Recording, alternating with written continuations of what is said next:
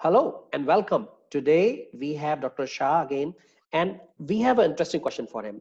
We know that how famous he is on social media through his Twitter handle ID Doc Adi and Steward meme as a steward antibiotic stewardship. So, question for you is um, how you get into this, and you became over a celebrity, several Okay. thousands of followers for that matter. So, how did you get into this social media? Bringing the change, bring the people together, raising awareness about vaccines and antibiotic hmm stewardship as well. And second question would be, if you may, is that how are USMLE aspirants or medical US residency applicants can do the similar things and bring the social media to their advantage? Sure. Thank you, Dr. Kashyap, for having me again on your channel. Uh, I feel really uncomfortable when you tell me, oh, I've become famous or have thousands of followers. I'm literally an average Indian guy with a weird sense of humor, which people like to laugh at. So I got into social media more actively in May of last year.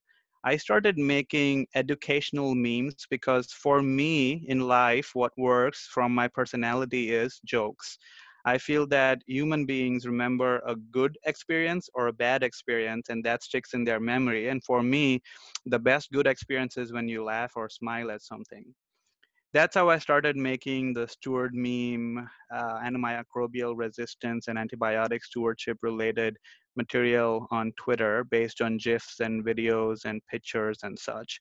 This all took off in May, and it has been, I've made more than 150 memes, which have had about 8 million views, about 20,000 retweets, more than 50 to 60,000 likes.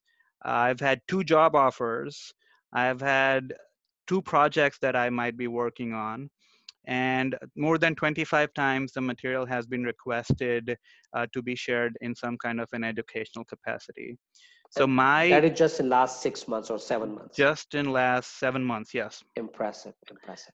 So in my experience, I followed 3 basic rules on social media. At the end of the day, I'm still a trainee. I don't have my own malpractice, neither do I have a job. So you have to be very careful as to what you put out. A, don't pick a fight. B, respect every view, even if it's 180 degrees opposite to you. At respect it, I'm not asking you to accept it, but respect it because everybody has free will and they can have their own points of view. So you've got to respect it. Do not talk about anything controversial. If you have a controversial opinion, share it amongst your friends over dinner. Don't share it for the world to see if you have a controversial view. And lastly, my basic principle is I aim more for awareness than agenda. I don't have an agenda. Awareness more than agenda is my dictum on Twitter and social media.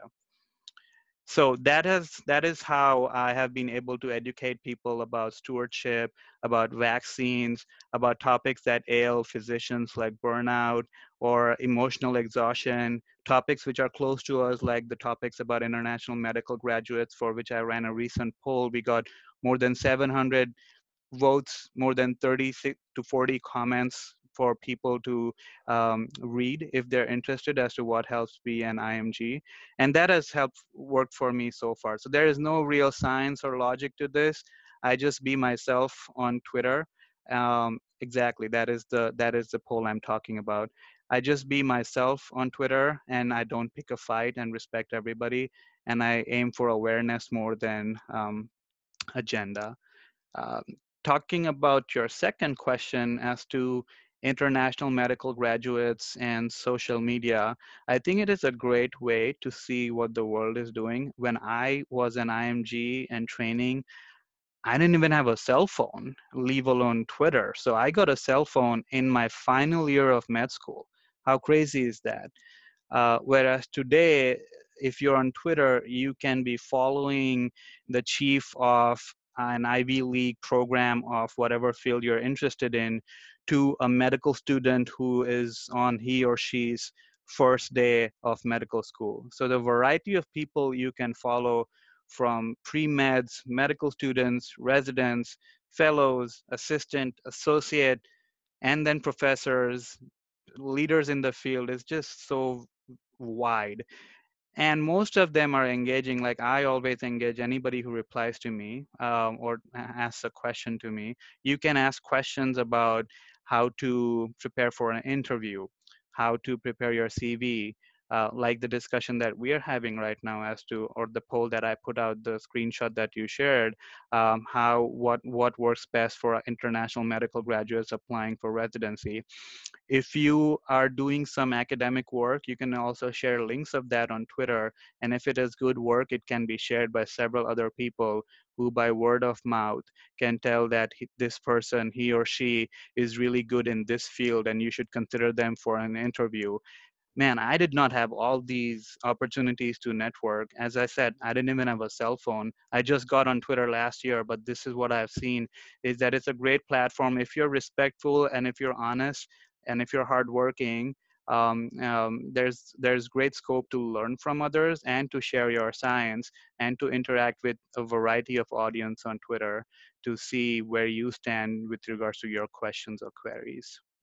Absolutely. And those are excellent tips. And they're not only true for just medical students or medical professionals. I guess the tips you're sharing, that applies to everybody. Don't pick a fight on social media.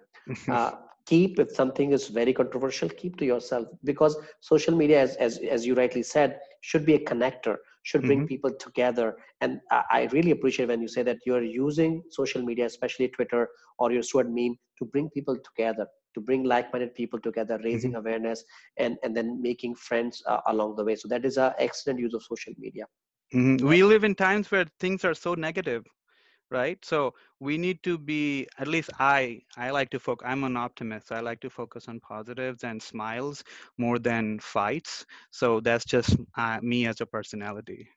Absolutely, absolutely. And we really appreciate that you're bringing your perspective, that how you did not have any of the smartphone technology at the time. Technology was there, Yeah. maybe means and resources at the time. And now medical students or residents, applicants would have all of these things. So they should Hmm. utilize it to their strength as they apply for residency applications. And you want to add to that?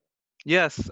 One more thing that people who are applying for med school or residency or fellowship should know is that whatever you like or comment or share is visible to the world.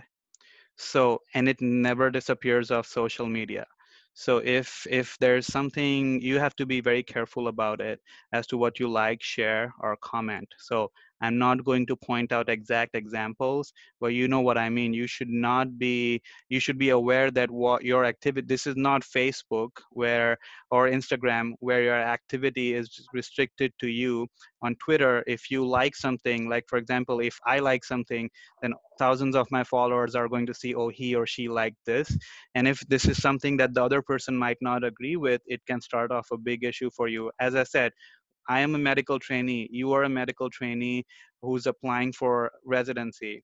We are not independent providers. We are still under insurance from somebody else. So up until you're independent, you have to be very responsible because you represent the organization that you're working for or studying for right now. Rightly said. I think that's a very important factor for our viewers to listen to it. So we thank you for your time and excellent advice. For our viewers, please like and subscribe. That's the only way for you to be alerted for these excellent videos and talks with our celebrity, social media celebrity, resident and fellows, and then get benefited. Write in your comment section what you like to get added, and we'll be adding those videos for you as well. Thank you so much, Dr. Shah, once again. Thank you, Dr. Kashyap. Good luck.